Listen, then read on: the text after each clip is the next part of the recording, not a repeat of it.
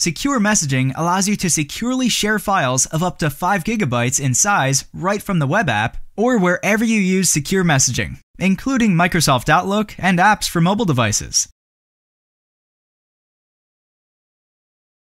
To securely share a file, start by composing a new message or replying to an existing message.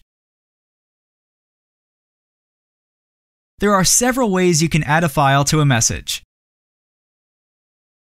Click Secure Files at the top of the message and select your file from your local drive.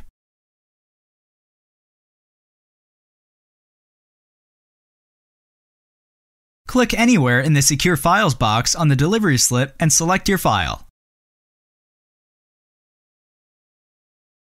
Drag and drop a file from your local drive into the box on the delivery slip. Once a file has been attached, you will see a tile at the bottom of your message, and in the delivery slip with an icon representing the file type. You can also use the rollover function to preview this file, delete it, or convert it into a document for approval.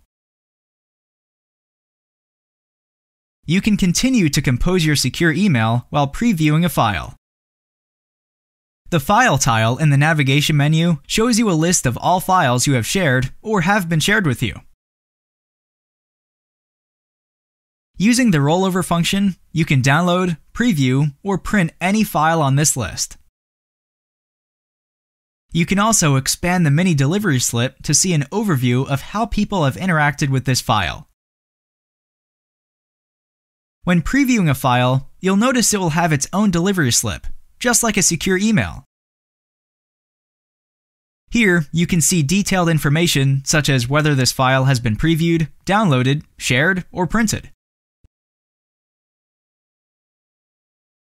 Every file shared through secure messaging has a unique tracking identifier for audit purposes. This number is also visually represented by a QR code, all of which is visible on the file's delivery slip. Securely share large files with confidence using secure messaging. Thanks for watching.